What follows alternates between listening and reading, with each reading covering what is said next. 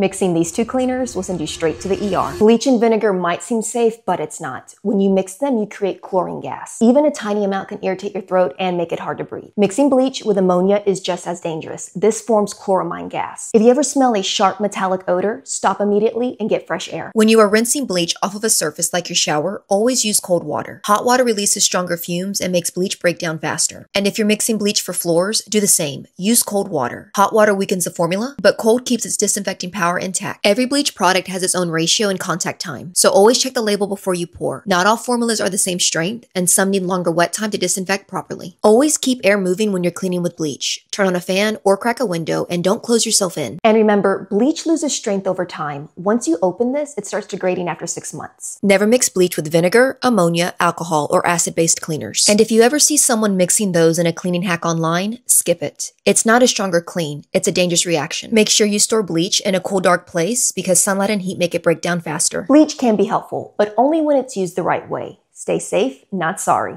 And there you go.